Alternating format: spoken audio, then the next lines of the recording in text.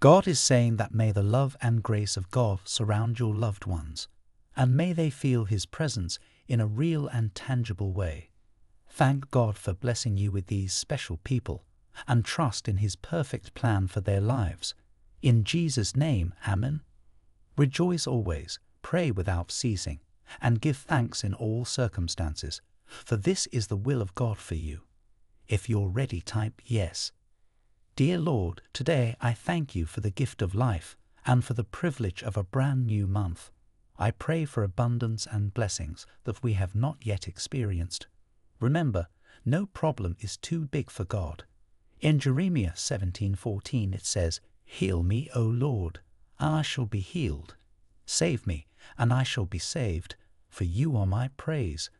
God has been speaking to you about something, but fear has paralyzed you. Don't choose comfort over the incredible things that God wants to do in your life. Amen.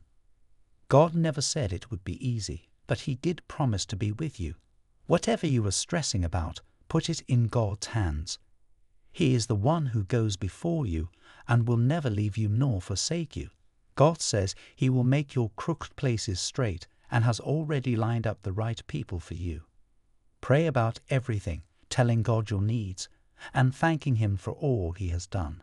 Cast your cares on the Lord, and He will sustain you. He will never let the righteous be shaken.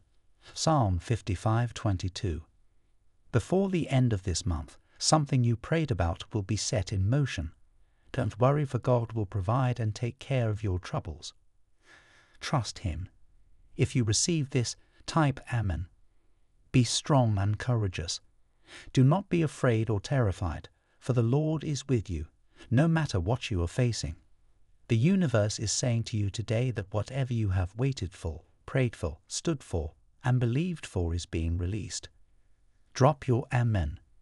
Jesus gave thanks, and then the disciples distributed the bread, and it multiplied. God can use anything we surrender to Him. Praise Him. Publicly sharing God's word is both good and dangerous, as it comes with flattery, hate, temptation, pride, and impatience. Give praise to God alone for any good that comes out of it. This is not your platform. It belongs to God alone and His kingdom.